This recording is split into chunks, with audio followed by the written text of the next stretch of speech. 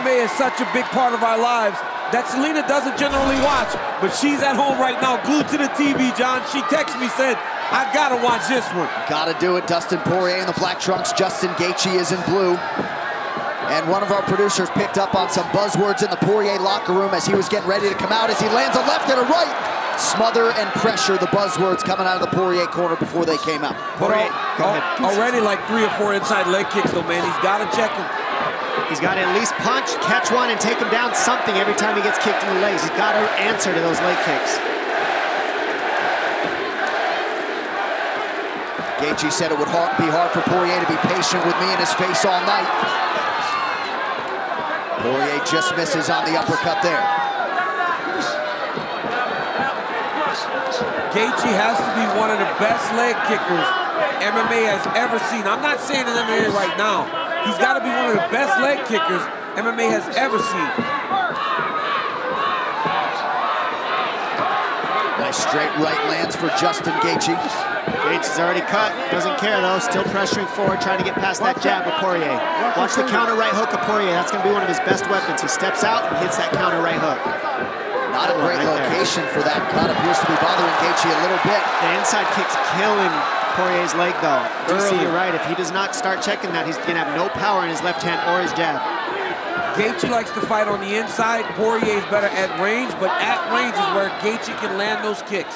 He's crowding Poirier's power. He's keeping him so stuffed that he can't get Gaethje at the end of his punches, and so he's crowding his power.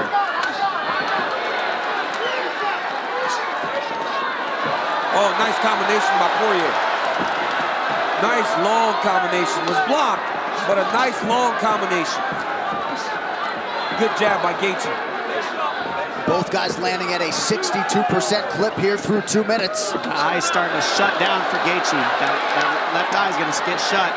He's not careful. He's got to protect it. Dustin's already starting to move a little gingerly on that front leg. Yep, it hurts. He can't take many more of those kicks. It's starting to pick apart. Now his head's getting open because he's worried about the leg kicks. That's what Gaethje does. He chops your legs. You're so worried about defending your legs, you leave your head open and get knocked out. Big, deep breath from Poirier. I mean, the pace that Justin Gaethje makes you fight at is crazy. He wants you to keep punching him so that you get tired. That's what he wants. He's hoping Poirier keeps punching himself out like this at his guard. Poirier is doing a good job of returning when he's getting kicked, but he's got to defend or check these leg kicks. And at least in the early going, Poirier willing to fight at Justin Gaethje's preferred pace. And he just looked at the clock 2 minutes in. Well, certainly Dustin has earned Gaethje's respect. You saw how quickly he covered up. Poirier doing a good job staying heavy on the offense, though. He's landing right back. He's not stepping back and just eating shots. He's landing back with Gaethje. This is what we expected. These guys fighting in a phone booth. Yep. Poirier's going to have to get some respect and get Justin moving back a little bit. Oh yeah. That was heavy. Or go to the body. That's why Alvarez had so much success, going to the body. Gaethje has absorbed a lot of significant strikes here early. 38 to the head already for Poirier. Under 90 seconds, round 1. Little slip there by Gaethje.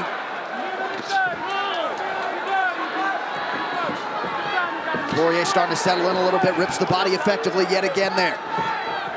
One of the bigger issues with being able to hit somebody is that you fall in love with it. You realize that they're there to be hit, so you start throwing everything with absolute power.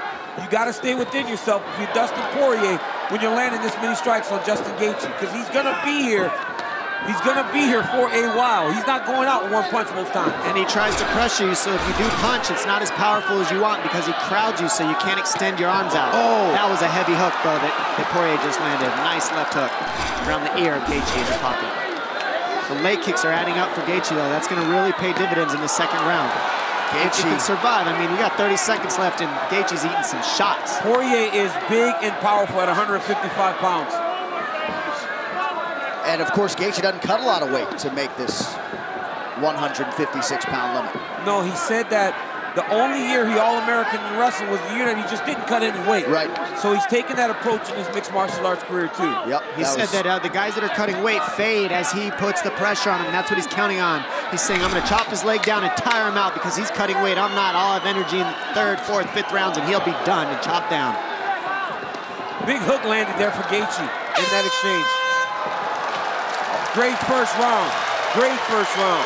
Exactly what we expected. Boom! Inside leg kick by Justin Gaethje. Over and over.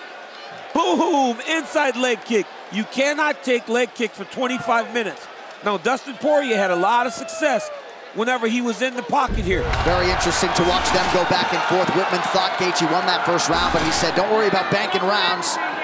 Just go beat this kid up. Round 2 underway now. The best coaches in the game don't just give good advice. They get their fighter hyped up and ready to win when they're in the most pain and they're doubting themselves the most. They know how to trigger their brain and get them to kill. And Gaethje said, oh, what happened? Who won that round? And he says, who cares about rounds? You're going to break him anyway. He says, you're right. And here we are right now, and he's coming heavy with the pressure. But don't forget, Dustin Poirier's leg is hurting bad. Well, we saw a few fights ago, Jim Miller beat up the lower half of Poirier's leg. Dustin was able to win that fight by majority decision. But Gaethje certainly attacking the upper portion, the inside of that lead leg on the southpaw, Dustin Poirier. I thought both guys found success in that round. Gaethje did a lot of good work with those leg kicks, but also Poirier did good work with his boxing. The jab of Gaethje's landing a lot as well. He's using that jab very effective. Starting to feint now. Nice level change by Poirier. And that's because that leg's hurting. Oh, yeah. Big shot lands for both guys. Stop. Stop. Dustin Poirier dealing with an eye poke. We'll see if we can take a look at it. Poirier seems ready to... You've been keeping your hands open a lot. You gotta keep your hands up. That was right in the eye. Pretty stern warning there from Herb Dean. Yeah, because eye pokes will take your whole eye out. One eye poke, the fight could be over. It could be really bad. You got to be careful with those pokes. You need a second to clear your vision? Ooh, right in the eye. To a leg kick. And then you got to take the leg kick too. You know, your leg's already kind of beat up. You get poked in the eye and you got to take an extra leg kick. What a pain. So I'm going to have the doctor look at it? Come on. I can have the doctor look at it.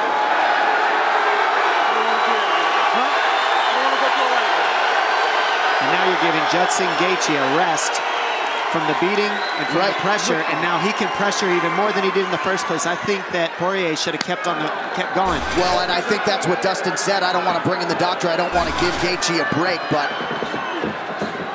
You give Gaethje a break, that's the last thing you want to do. You got to hope that the damage accumulates on him. But if you give him a rest, he gets rest from the beating he's taken too. Looked like maybe Gaethje just got warned again, a little softer that time by Herb Dean.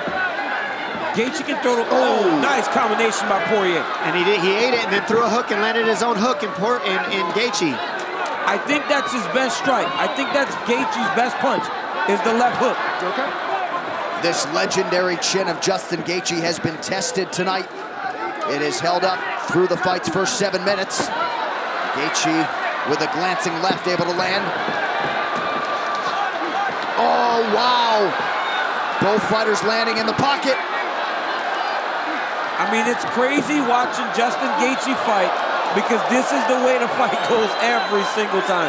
They wonder why he's been in the UFC for 3 fights and has had 2 main events already. Because if you want good fights, you stick Gaethje in there. First UFC fight was the main event. Yeah, and you put him in there with guys like Dustin Poirier, Eddie Alvarez, and Michael Johnson. It's only the second round, and Poirier is starting to look a little bit weathered. He's on his back heel. He's doing good with his jab. He's ripping the body well, but that leg hurts, and you can see Gaethje just kind of getting him to step back, and he kind of looks at him like, stop kicking me, stop. He's going to need him to switch. Dustin Poirier's got to switch stances. He's got to switch stances. It's that leg. Nice combination. Nice combination by Poirier. Very nice. He's landed 4 or 5 punches in a row, and Gaethje just eats them. You got to go to the body. If you're fighting Justin Gaethje, you got to go to the body. I think that's why Eddie Alvarez did so well. Agreed. He invested in the body early. Gaethje could take damage to the head because it hurts, but if you take away the air out of his lungs, that's the one way you got to fight Gaethje. And for the first time in the fight, Poirier thought there briefly about a strategy change, unable to take Gaethje down on that attempt. Poirier seems to be moving okay, but some significant swelling in and around that right knee. Nice combination. He's just touch, touch, touch, and then power at the end. There he is. There goes the switch. Fighting conventional a little bit. Look at Poirier's inside of his thigh. His knee is just super swollen. His right leg, the inside of his leg is just swollen. Not only will this affect his ability to stand, but he can't really set down on his punches, and he won't generate the power that he normally generates because he can't really get heavy on his leg.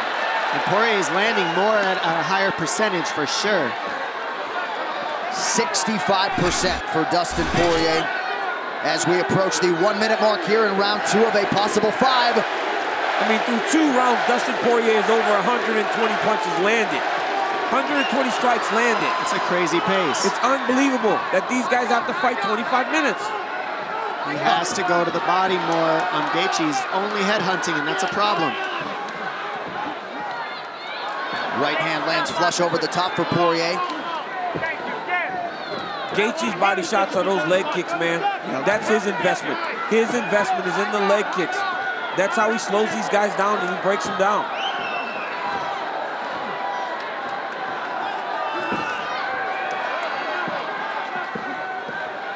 Oh, nice single leg by Poirier. Can he finish this? That would be a no. Oh, good nice elbow right there. Good elbow by Gaethje. Oh, nice. Now Gaethje with some uppercuts here in the clinch. Kick up top for Gaethje. Oh! This is exactly what you want in that third period of a wrestling match. And Gaethje's running back to the center of the mat, and Poirier is looking at it like, stop running. And these guys are about to meet in the middle and see in this third round. Let's see what this is made of. What a show all of these fighters have put on here in Glendale, Arizona tonight. Round 3 of a possible 5 here. This is a big round for Dustin Poirier in terms of him having to dig deep to stay in this fight. Justin Gaethje has some momentum. Looking at the posture of Poirier going back to his seat, it wasn't encouraging if you're Team Dustin. What's interesting is Poirier took all the damage to the leg, Gaethje took all the damage to the head, and it looks like the leg damage hurt more than the head damage somehow. Well, it usually does, right? I usually agree. does, especially with a guy like Justin Gaethje who's so good at kicking your legs. And the cut on the eye of Poirier happened very quick at the end of that round. He was fine, and all of a sudden he's got this nasty cut on the left eye. And he still hasn't taken one shot yet. And Poirier said he didn't necessarily fear the one-punch knockout power of Justin Gaethje, but he breaks a lot of guys who say, I've had enough, this guy's a maniac. Yes. And Gaethje at his maniacal best here tonight, under 4 minutes now, round 3. Nicely timed takedown, but it's so frustrating when you take somebody down, and Poirier wanted just 1 second to breathe on top of him, and he gets right back up. Nice body shot by Poirier. Dustin keeps pawing at that eye. Gaethje keeps just touching it. Oh, that kick. He waits for the Bigger left hand reaction. of Poirier, and he fires that inside kick every time. And then he just turns the knee out to check, right? Every time Dustin tries to return with a kick, he just turns it out to check. Poirier is not seeing that inside leg kick. They're both tired. Oh, those reactions are getting bigger and bigger. Yep. Well, a lot of people didn't think we would get to the 3-minute mark of round 3. Both guys have had their moments. He slipped the jab and came over with the 2, and you saw Poirier go, whoa, whoa, whoa, whoa, whoa. What was that? He's hurt. Big elbow landed. Poirier's hurt. Yep, he's stuck on the fence, and now he's hoping. He wants to wrestle. He's got to take time. He's got to back up and find some space. You can't try to go head first in here. You got to grab. Justin Gaethje is too smart. He's going to pick his shot. He won't waste energy and go crazy. He's going to start hanging on the head, elbow and uppercut from here, make it dirty. Keep going to the legs with the knees. This is good for Dustin Poirier, though. Being in the clinch, being able to hold and try to catch his breath, knock the cobwebs off. Glendale crowd getting behind one of their own, Justin Gaethje, who has started to take control of this 3rd round. Poirier recognized this, that the pace was going to be high. He recognized that at times Justin Gaethje will break you. That's his intent, is to break you. But at this point, right now, there isn't much he can do about it. See, Gaethje just heads him off every time. You see Poirier circle out, and then Gaethje walks in front of him again and again. He doesn't follow him at all. He always heads you off and keeps you in a box. And you saw Poirier move that right leg back. Just the thought of eating another one, and there goes Gaethje again. Perhaps, though, Poirier getting a 2nd win here. He's in great shape. He came in shape for this fight. He hasn't stopped either. He's fighting his heart out right now. Gaethje's just landing a little heavier shots to those legs, and that's why you're seeing such an effect on Poirier. It's the leg shots. The crazy thing is, we talk about the Eddie Alvarez fight, but that was only 3 rounds. I mean, these guys have to do this for 2 more rounds if we get to the corners. Big deep breath from Gaethje. You're talking about 2 of the toughest fighters on this roster, top to bottom. Putting on an absolute show tonight. Poirier now. And Dustin Poirier is landing strikes and shots of his own. It's just that right now he's wearing the fight on his face, and in his reactions a little bit more than Justin Gaethje. And Trevor Whitman to our immediate right. He's been smiling the whole time. Under a minute to go, round 3. The leg kicks for Gaethje, 73% on 51 attempts. Trevor's smiling because this is what he sees every day, right? He knows ultimately what the ending of this type of fight usually is for Justin Gaethje.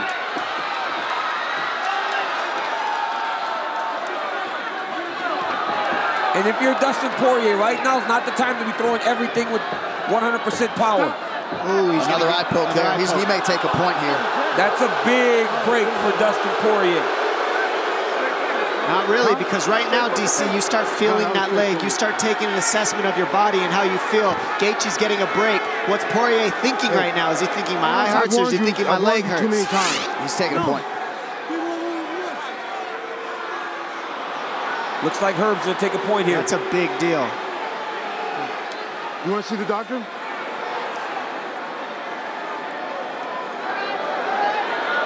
answer. You're fine. Huh? Wasn't it the other eye? No. This one again. This one, same one.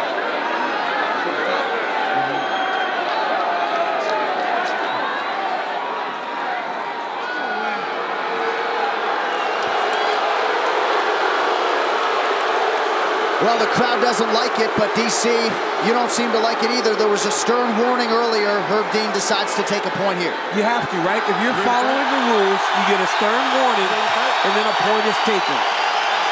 Well, that has incited the masses in support of Justin Gaethje. Gaethje's pretty angry about that. Let's see what he does about it. Still mad. Mad at himself.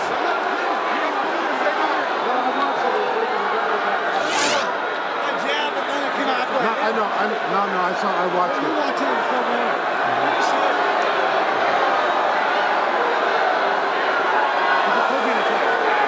can see how everybody's. Is it getting better? Okay, if you take the full 5 minutes, you'll be good? I'm okay. Okay, let's fight. We'll take one final look at it here. He got him in both eyes. Yeah, it looked like maybe the other eye, but here we go, final seconds of round 3, and that point deduction could end up huge if we do go the distance tonight. Justin Gaethje has really good footwork. He does not chase his opponents ever. Looked like a Poirier eye poke at the end of the round now. That's what it is.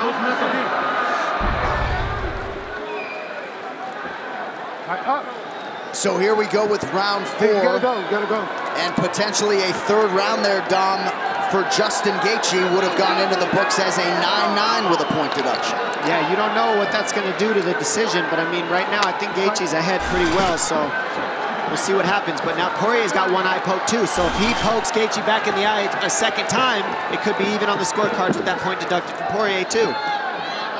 Well, for Justin Gaethje, despite the fact that he has a lot of experience in 5-round fights, this is the first time he's seen a 4th. Big left hand lands by Poirier. He's looking for the finish here. Gaethje hurt. Gaethje's hurt bad, but he's been here before. Gaethje nearly out on his feet. Poirier continues to land. But he doesn't have the wherewithal to clinch. Dustin Poirier, goodness. knockout. Oh my gosh, he does it. He does not. Big punch. A fight for the ages in Glendale goes to the Louisianan, Dustin Poirier. This one landed clean. And right here, Justin Gaethje, an All-American wrestler, never tried to clinch, never tried to shoot a double leg. He did not have the understanding that I am hurt. I need to grab this guy. He stayed with what he has always done and tried to brawl. And Poirier is too smart, too sharp, too accurate, and found the kill shot. Great finish by Dustin Poirier. Ladies and gentlemen, referee Herb Dean has called a stop to this contest at 33 seconds of round number 4. Declaring the winner by TKO, Dustin, the Diamond Poirier.